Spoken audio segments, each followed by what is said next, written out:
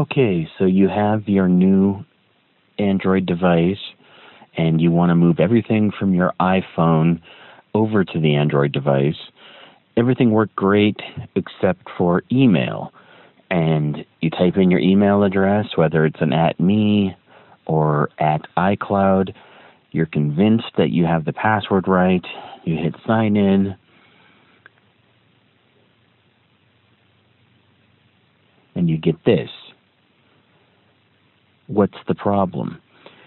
So the problem is Apple's two-factor authentication security.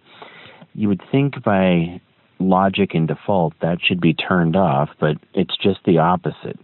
So what you need to do is go to Apple id.apple.com.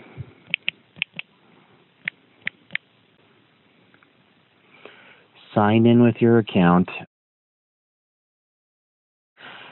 Under security, you want to make sure that the two-factor authentication here is turned on, which seems like it should be turned off, but here's the secret.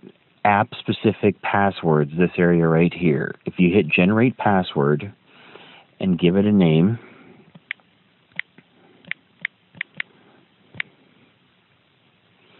it's going to generate this random password that you can copy and then go back to your email settings. Instead of your normal iCloud password that you use to log in, paste this new password into the field there, sign in. Your Apple email will work just fine on an Android device.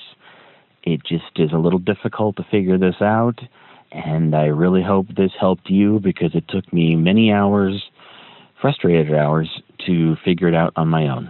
Thanks for watching.